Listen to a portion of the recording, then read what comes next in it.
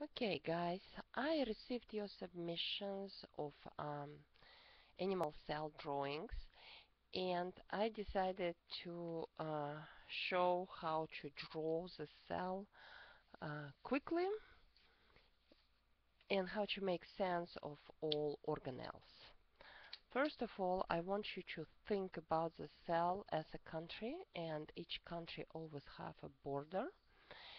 And I am drawing the border of this country, which is a plasma membrane. Plasma membrane as a border always have some gates, some posts, some custom controls. It also has cell markers embedded in this membrane. So our immune system can quickly recognize which cell belongs to our body and which one is not. Bacterial cells do not belong to our body, so that's when we get sick, when immune system starts fighting the disease. So plasma membrane is a fat layer. It's made of lipids. Everything except those gates and cell markers, everything except proteins that are floating like rafts on this plasma membrane. Everything else is lipids. So, okay, we got the border, plasma membrane. Now I want you to think about the capital of the country or downtown of every city. And this is a nucleus. Nucleus keeps DNA in here, and DNA is the constitution for the whole body, for each cell, and it never leaves the nucleus. Um, then I want you to build a system of roads for your country, going into every direction, and this is endoplasmic reticulum, or ER. I will try not to write on this thing um, because it's upside down. So, ER can be rough and smooth. What makes it rough are those little buttons of ribosomes that are sitting on it. Those ribosomes are important cell organelles. They are busy synthesizing proteins. Because remember, you are your proteins, not your carbohydrates, not your fats. You are your proteins. And cells are constantly synthesizing proteins. The other parts of the ER are busy synthesizing parts of cell membrane, which is made of lipids. So smooth ER right here is synthesizing lipids, and the other lipids necessary for the cell to function. Now I'm going to add a nuclear station, a nuclear power station. Guess what it is? This is mitochondrion, or if I add a couple of these, the plural will be mitochondria. What they do, they get glucose and fats. Remember, we all have similar carbohydrates and fats.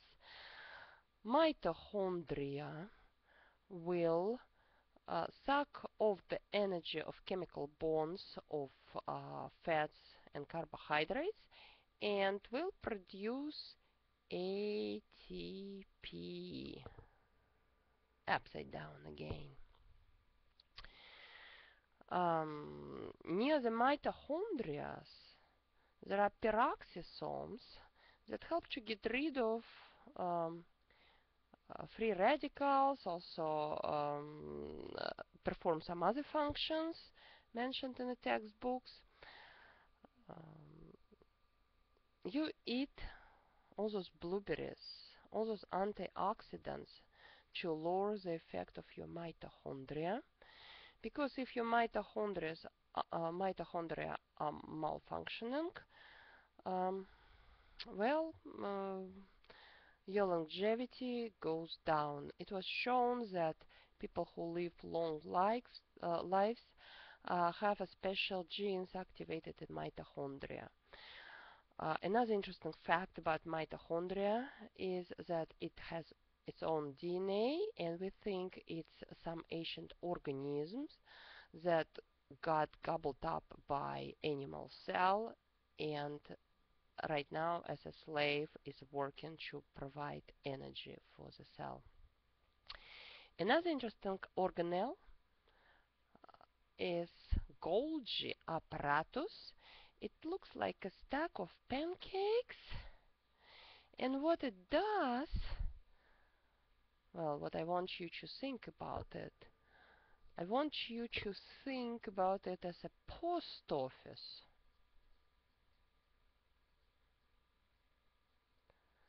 Because what it does, it gets proteins that use the rod of endoplasmic reticulum and the little vesicles, which are protein vehicles, that are coming to Golgi apparatus.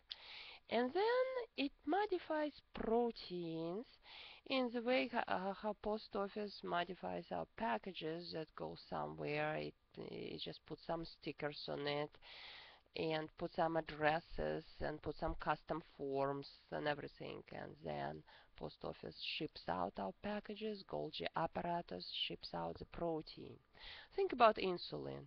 It is synthesized in the cells, but it has to go out of the cells into the bloodstream and regulate the entire body concentration of glucose in the bloodstream.